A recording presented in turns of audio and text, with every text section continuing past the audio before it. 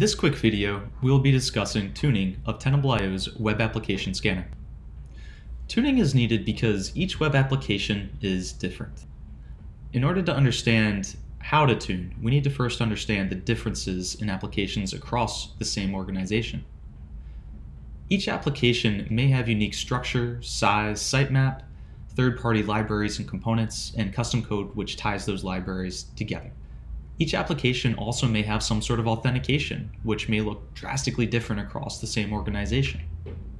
And lastly, the same organization may have multiple development teams, all having their own SDLC, and even some applications the organization has, they hired outside help to build.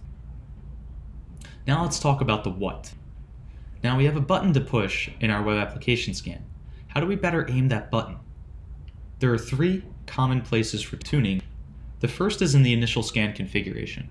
An example of this may be understanding where the application resides in relation to where the scanner is placed. For example, if you are using one of our cloud-based scanners to complete your scan, you may need to whitelist the IP address for our cloud scanner range through your web application firewalls. The next place to look for tuning is in site coverage. You want to be able to look at the sitemap that's provided within the Tenable.io scan and understand what has been audited and what has not been audited. Be able to explain to the application owner how it is that you can do better. And then the last thing to look for is scanning for speed. Web application scans do tend to take a long amount of time compared to our vulnerability management brethren. For this reason, you may see some application scans take on the orders of hours or even days. There is a risk management equation which says that maybe we want to have those scans go a little bit faster. But you also don't want to go the other way and audit less of the web application.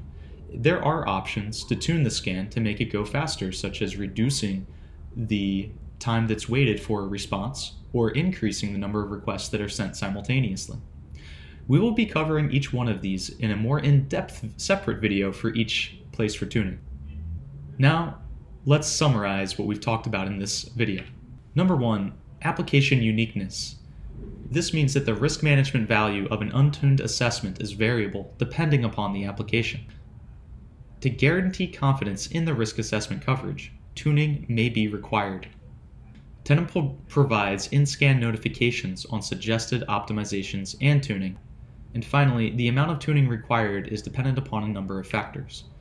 Number one, the complexity of the applications, including authentication, how big the site is, what the other components are, etc., as well as the availability of the application security team to tune the scans versus the appetite of the organization for risk.